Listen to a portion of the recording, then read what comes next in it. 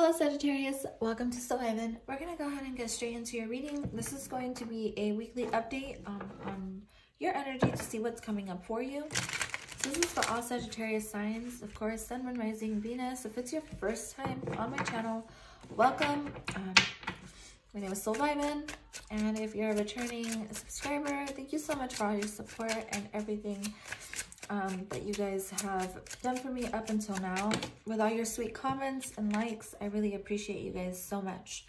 So this next week coming up, I do feel like you're going to be feeling the abundance of how much you worked, okay? So I do feel like you're going to be reaping a lot of rewards and benefits from all the work you've been putting in, all the hard work, everything you've been working on. You're going to see that pay off, and you're going to feel abundant. You're going to feel like, you know, you have finally worked yourself up to a level in your life where you feel good about yourself, okay?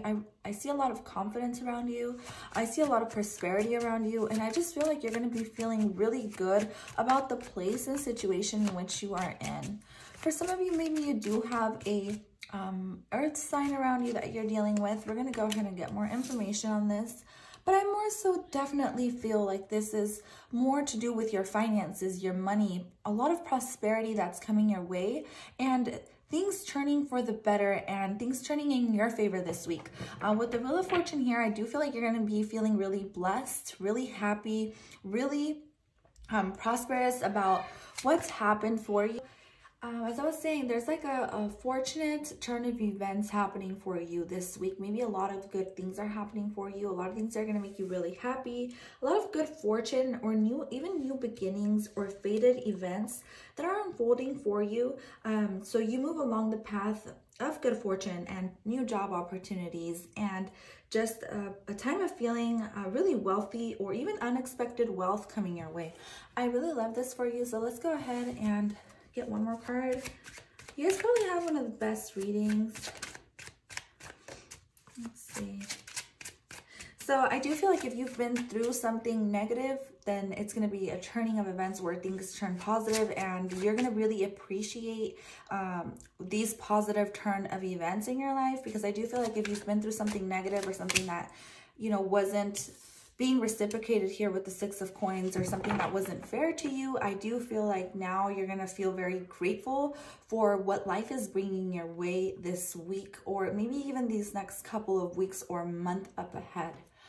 I love this energy for you. I do feel like your hard work is definitely paying off, because it's like you've been investing into something so much, and I feel like it's finally going to bloom. It's finally going to blossom, and you're going to see that everything was really worth it in the end, all right? I do feel like you've learned major lessons in your life with the Queen of Swords here, and you've definitely learned to look within and even turn to spirituality or just to yourself to figure out all the answers that you really needed. It was really tough. I feel like maybe it's still tough for you guys to get through what you're going through, but this is what makes you wise and mature. So I feel like it's only going to get better from here, and it's only going up from here, all right, guys? So here we get perseverance. This is all about staying on the course, staying focused, keep doing what you're doing, right? The Wheel of Fortune is a continuing circle, so keep on pushing forward, staying focused in what you were doing, okay? Keep putting your energy into what is paying off. And even for some of you guys, people are going to be begging for your energy, because it's like, let's say you have like this beautiful aura around you, and people are going to want your energy now. It's like people who you were begging once are now going to beg you or come back around and give you the energy back that you once gave to these people. For some of you, maybe you invested too much energy into people who before maybe were like energetic vampires. I do feel like that's going to be reciprocated to you in some type of way this week, that it's going to make you feel like a queen. It's going to make you feel like, okay, I was always worth it. You know, I was always good enough. I was always, you know, on top. It's just the fact that I needed to feel that way within myself in order to attract the energy that I deserved into my life. So I really love this for you, Sagittarius. Let's go ahead and get in. What is this? Self-care oracle. Self-care oracle. So definitely what's meant for you will not miss you. I do want to say that. So you get a burning bowl ritual. It is now time to let go of that negative vibes, right? Of the bad luck or even just the past. Let events unfold as they are. Take care of yourself. Put yourself first with the Queen of Coins. This is all about self-care, guys.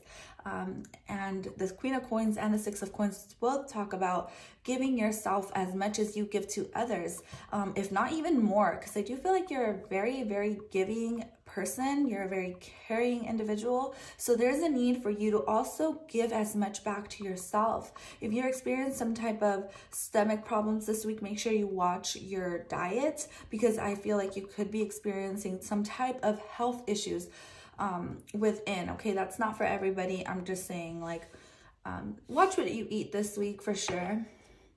But let's see. You also get ground yourself, and that's the Queen of Pentacles energy as well. All about staying grounded, all about staying healthy, all about going outside, spending time in nature, and making sure you balance out, you know, the time you spend on your social media versus the time you spend outside, off your social media or off your phone, or even work, right? The work-life balance. Make sure you take some time out to take care of yourself, away from the busy emails or phone calls or business meetings and stuff like that. So I love that for you. Let's go ahead and pull out one of these cards. What is the energy you're going to be embodying? So here we get Zebra. You're very unique. You have a very high quality presence to you, okay? This is the kind of energy it's like you walk into the room and people know you're a boss. People know that you have something major to offer them. Okay, this can be physically, or this can be just your energy, right?